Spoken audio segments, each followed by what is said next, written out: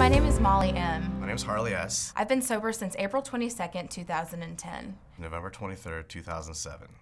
Usually right when they get out of treatment, it's the scariest point in anybody's life. You're leaving this secure atmosphere where you know that everything's okay, you're safe, and as soon as you leave, you're kind of by yourself. And that's the best thing about this program, is that we get to help them make the first transitions of when they leave treatment. Once I've been alerted that a new case has been added to my caseload, I then go to their face page, which is a page that includes all the information about them, their birthday, their sobriety date, when they're expected to discharge. I just have an opportunity to review who they are and where they're coming from. And the next step is getting an opportunity to talk with them face-to-face over a Skype call. Usually the calls, I start with kind of catching up with them, asking them how their week's been, what have they been up to, is anything different since the last time I talked to them. Then I'll ease into our questions, and those will kind of gauge where they are in their recovery.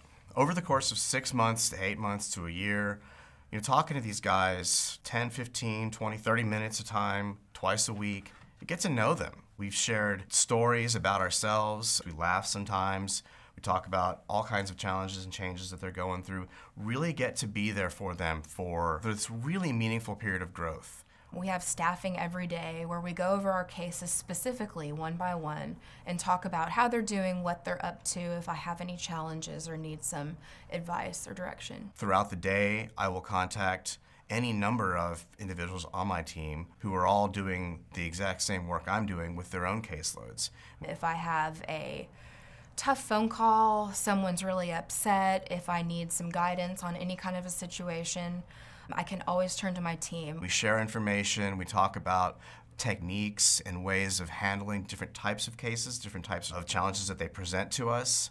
It's an awesome experience, being able to see someone who is leaving treatment that was hopeless, being able to get a job and become a functioning member of society again, and seeing that the sky really is the limit and they can do whatever they put their mind to.